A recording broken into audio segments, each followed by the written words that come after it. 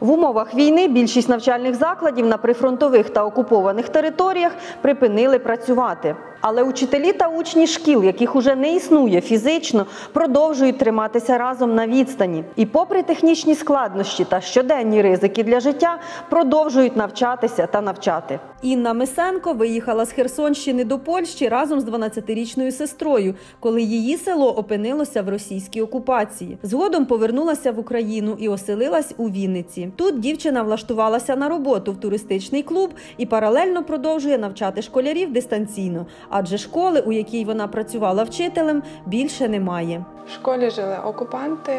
На жаль, попри обіцянки залишити її вцілілою, відразу ж після того, як відійшли, було випущено 3 ракети і школу було знищено.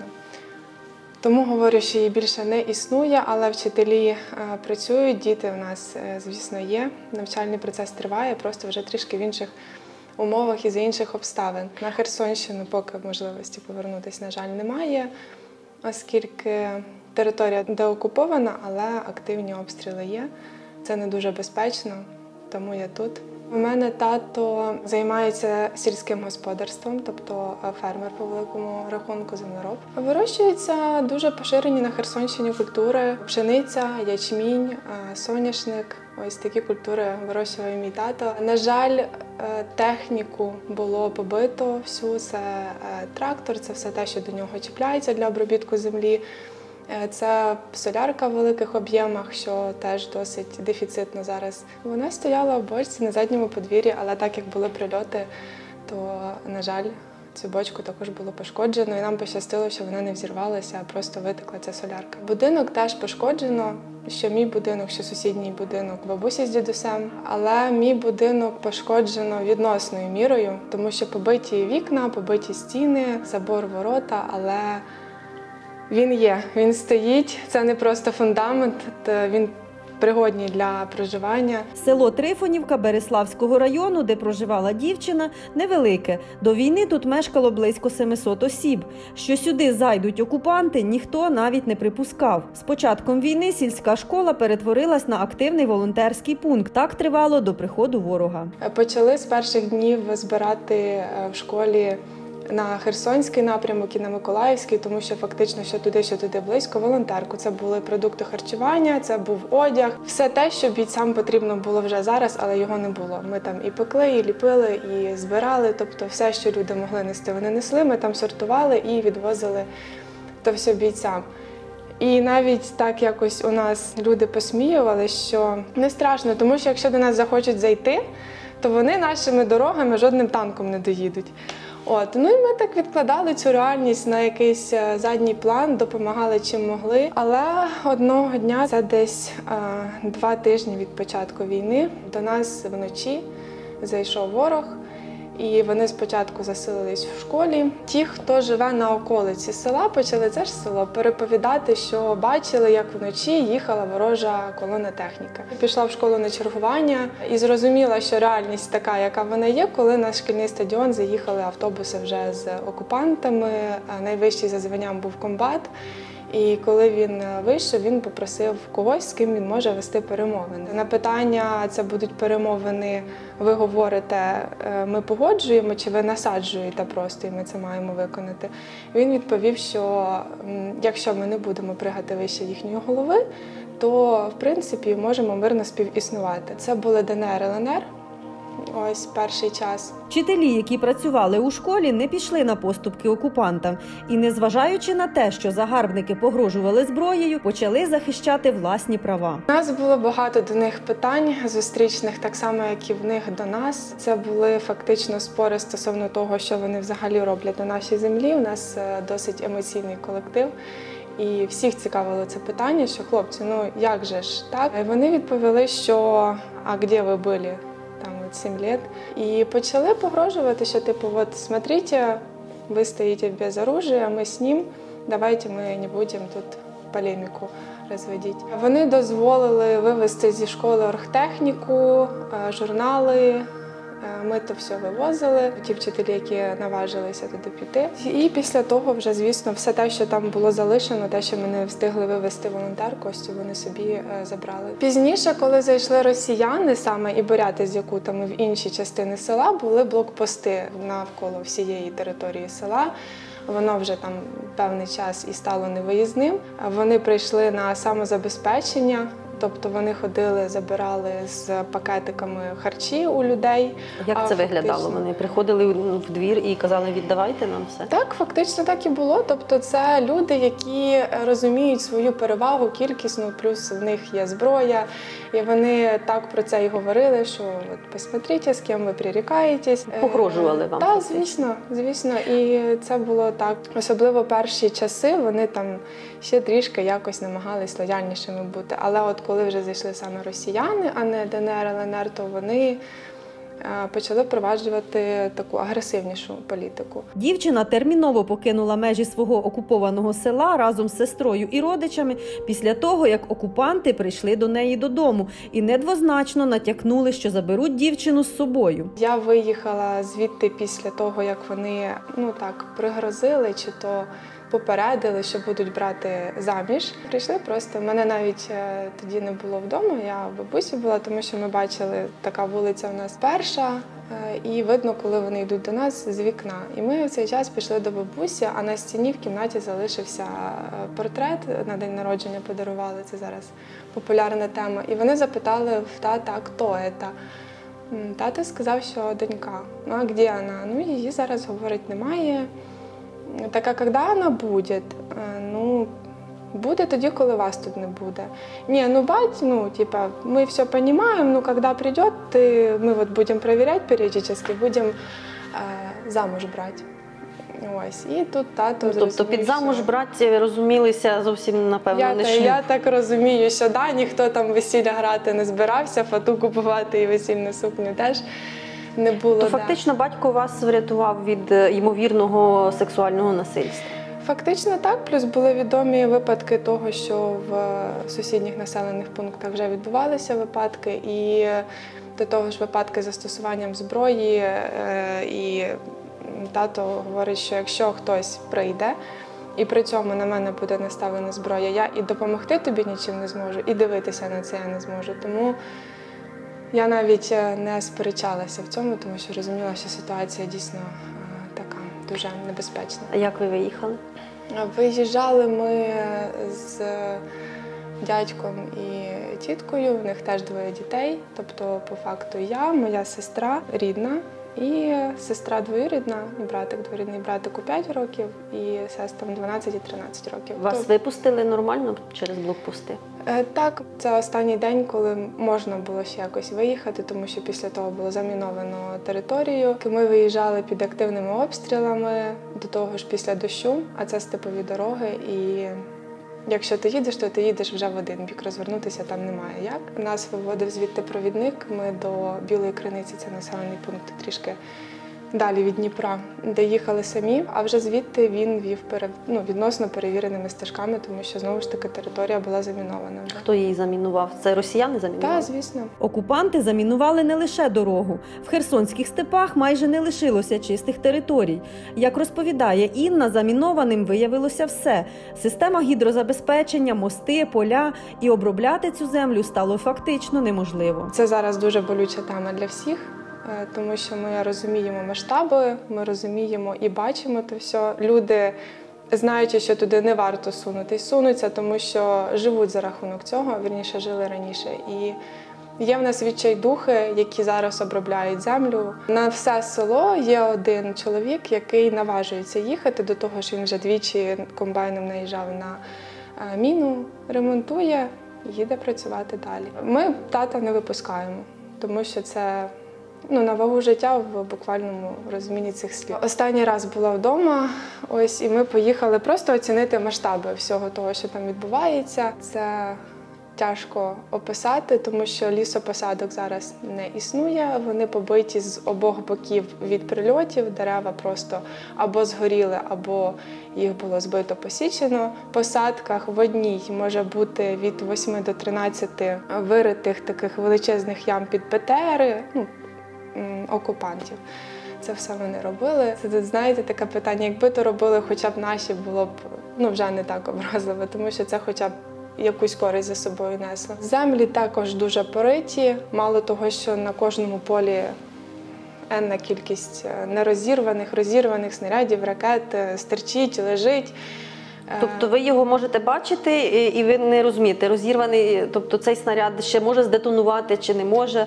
В переважній кількості випадків це зрозуміло, тому що є боєголовка, є хвостовички, ось ці, видно, що воно не відпрацьоване, воно цілісне. Велика кількість території саме в нас це називають пластикові метелики. Є населений пункт П'ятихатки. Між нашим селом і П'ятихатками проходила ось ця межа, де наші намагались відстоювати і відвоювати територію, тобто фактично це була межа зіткнення. І там прям не переливки землі. Коли туди приїхали сапери, вони попідривались, тому що ось ці пластикові метелики не виявляються металошукачами.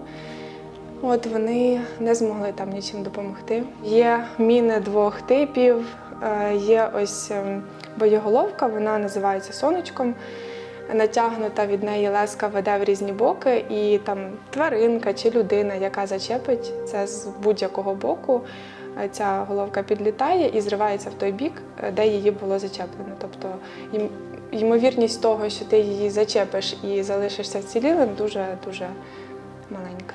А тварини, я маю на увазі навіть і свійських, і диких тварин, чи збереглися вони взагалі після цих бойових дій, тому що тварини дуже страждають насправді від обстрілів, саме навіть і від страху, від звуків. І, зокрема, чи свійські корови, тобто чи можна їх випасати зараз на цих угіддях? Це все теж доволі проблематична тематика, тому що так склалося, що з початку окупації в населений пункт не було можливості поставляти продукти будь-які, тому продуктами харчування була молочка від корів і картопля. Тому корів тоді дуже всі цінили, намагались зберегти. Але, правда, в результаті обстрілів люди виїжджали. По-перше, вони просто відв'язували, відпускали тварин і свійських, тобто це могли бути і собаки, і ми розуміємо, що вони зголодніли. Були випадки того, що собаки просто там свинку якусь могли загризти, але в переважній більшості випадків просто гинули від обстрілів. В мене особисто там на хазяйстві були свині, була корова, це перебиті хребти, тобто тварини не виживали. А дикі тваринки, звісно, зараз в лісопосадках дуже рідко ти знайдеш там того банального зайчика чи лисичку чи когось, тому що не виживають. По-перше, їм немає зараз природнього захисту, ніякої середовища зовсім пошкоджене. По-друге, це ось ці всі снаряди і те все інше, від чого вони також гинуть. На певних ділянках ще не розчищені поля зіткнення, тобто є ще тіла, які залишаються лежати, ось і ці тіла розтягують лисиці, ось це, тобто ті тварини, які ще залишились там, і дикі пси, які вже стали дикими. Таке нещадне винищення природи російською армією неминуче призводить до наслідків екологічного характеру. Але також від цього дуже страждає і економіка регіону. Економіка буде в великому занепаді на Херсонщині. Лісопосадки потрібні, тому що вони стримують вітри. І коли цієї лісопосадки немає, то волога в землі не затримується, її видуває. Це, звісно, свідчить про те, що врожайність, навіть коли поля будуть розміновані, буде значно нижчою. І ось ці культури, які я вже назвала, ячмінь, пшениця, соняшник – це все дуже під великим питанням. І дерева, щоб виростити нові, потрібно багато років для цього. Так, не одне десятиліття, це правда. І по-перше. По-друге, на це також потрібне фінансування. Окупація Трифонівки тривала 7 місяців. Потім українська армія здійснила блискавичний наступ і росіян відігнали на 40 кілометрів за 2 дні. Закріпилися у нас в населеному пункті ще на 2 місяці. І тобто ось ці місяці, які вони були в селі, росіяни дуже сильно обстрілювали. І фактично росіяни знищили всі оті будинки вже після того, як відступили, намагаючись вбивати наших бійців. В нашому селі ще нормально, а от в сусідніх 70-80% будинків знищено. Тобто прямо під фундамент, прямо ти їдеш і нічого немає. Тому питання стосовно того, чи повернуться люди в села Херсонщини, не повернуться в переважній більшості, тому що немає куди людям. І немає за що відбудувати, і не буде за що зараз там відбудувати, і повернутися немає куди. Попри те, що природа на Херсонщині дуже постраждала через війну, воїни Збройних сил України намагаються зробити все від них залежне для її збереження. Вони прибирають на позиціях і навіть сортують відходи. Наші бійці досить чимнюхи, чепури, вони все прибирали. Тобто після них немає ось тих розкиданих бутилок, якихось сміттєвих пакетів, спиртного, найцікавіше. В них цього всього немає. Це доволі чиста територія, є там бліндажики і все. Після окупантів на відео там видно, що коли ти їдеш, вся посадка, вона встелена. Пляшки пусті, якісь серветки, якісь пакети, якісь будь-що, але воно наскільки забруднене, що ти розумієш, що ось. І навіть більше того, наші бійці, коли приходили жити в будинки в селі людей, вони заселялися і прибирали в цих будинках після окупантів. Ходили з такими величезними сміттєвими пакетами, то все збирали і телефонували місцевим і говорили, що дивіться, ми у вас тут трішки навели порядки після окупантів, будинок в такому-то, такому-то стані, можна ми в ньому поживемо, бо бачимо, що все одно вже йому не переливка. Ось, і місцеві, звісно, їх впускали, бійці жили і за собою дуже охайно все залишали. Школа, де працює Інна, юридично існує, хоча будівлю її знищила Росія. Учні навчаються дистанційно, вчителі розкидані по різних містах і країнах, але за школу всі тримаються як за спільну цінність. Кожна школа зараз намагається бути на плаву. І, звісно, кожна школа відстоює своє право на відбудову. Ми також за це боремося. Зараз в нас школа доволі з невеликою кількістю дітей, але вона стратегічно важлива, тому що в нас з 3 сіл підвозні діти. І, якщо не буде нашої школи, то я навіть не знаю, в який за дальністю населений пункт потрібно їхати дітям із великої кількості сіл, щоб навчатися просто. Це дуже проблематичне питання. В зв'язку з цим ми почали набирати вже з початком війни діток з інших шкіл, які також були знищені, які взагалі зараз ніякої діяльності не проводять. І це в певній кількості діти з території ще окупованої. Це діти по інший бік Дніпра, вони фактично в нас навчаються, але на зв'язок виходять дуже рідко. Те, що розповідають ці діти, дуже завжди боляче, дуже викликає багато питань.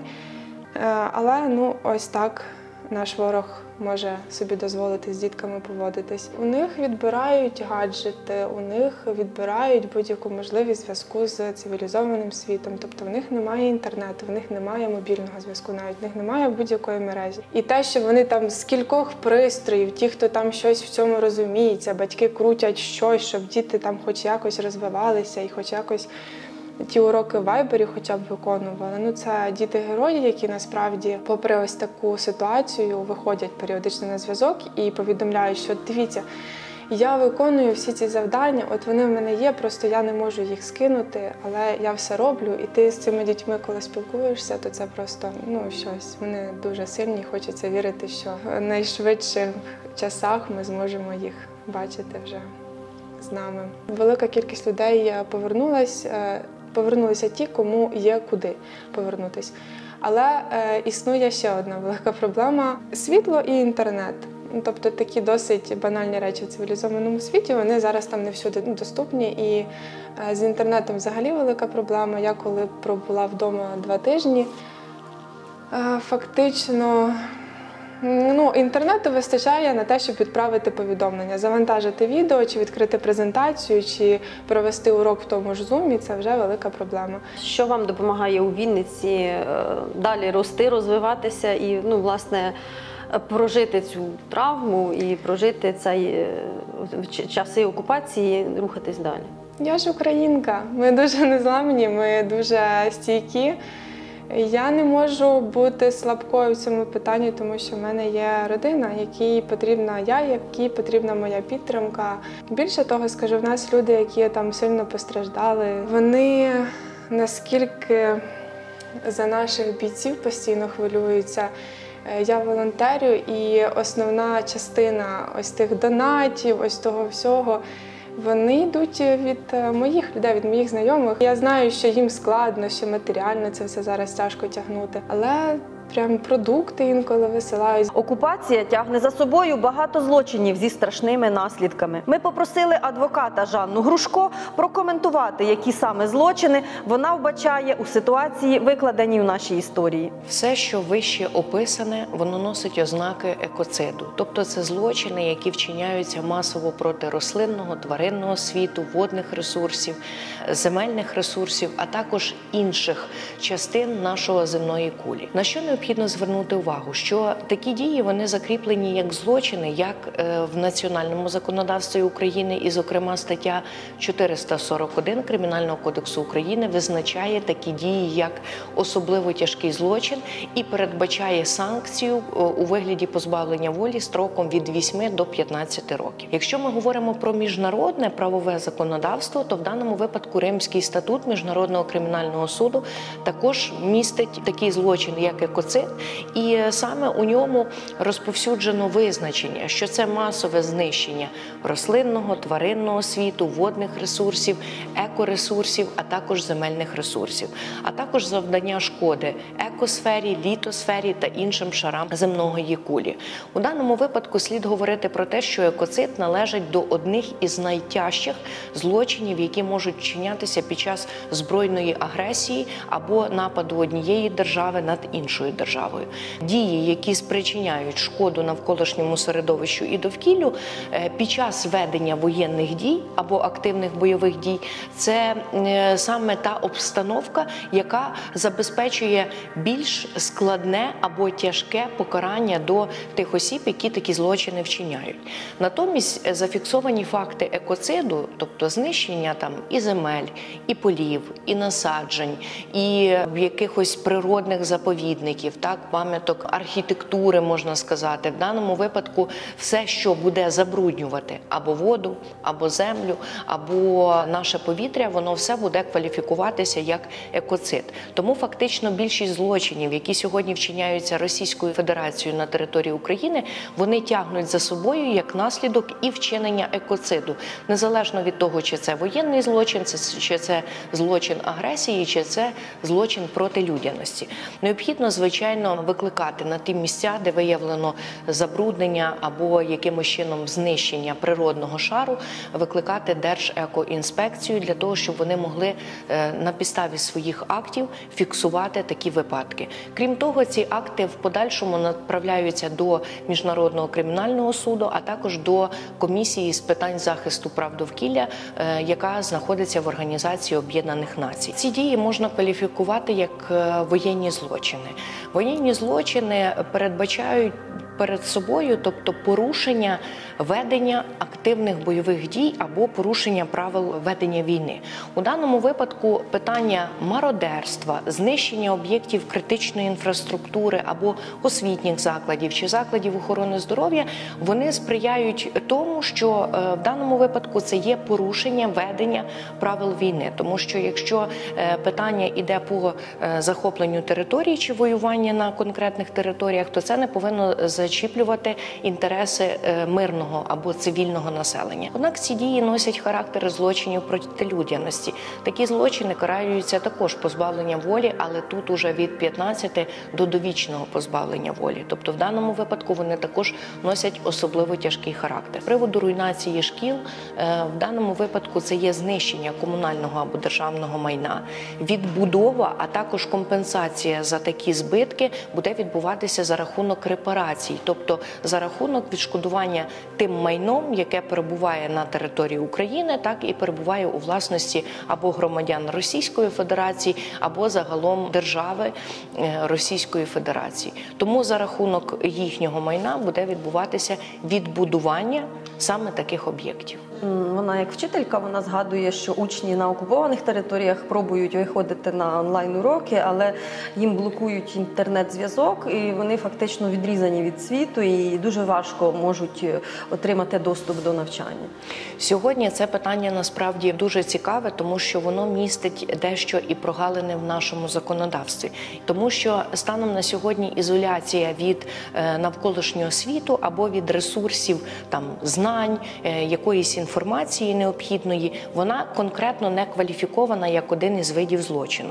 Однак пропонують і вчені та експерти у галузі міжнародного права кваліфікувати такі дії також як один із різновидів злочинів проти людяності, у зв'язку з чим, оскільки кожною державою світу, фактично свідомою державою, так, незалежною, яка перебуває на високому рівні розвитку, визначено на національному законодавстві право на освіту, право на отримання інформації, право на свободу вибору цієї інформації. Тому в даному випадку обмеження такого права буде кваліфікуватися як злочин проти людяності, тобто заборона природних прав, які є у людини і на які вона має можливість і має здатність їх отримувати. Після всіх небезпек та поневірянь, коли сім'ї опинилися розкиданими по всьому світу, за онлайн-навчання діти та вчителі продовжують триматися як за рятівний канат. Українці зможуть повернутися до нормального життя лише тоді, коли буде відновлено мир та справедливість, а в кожну українську оселю повернуться спокій та свобода.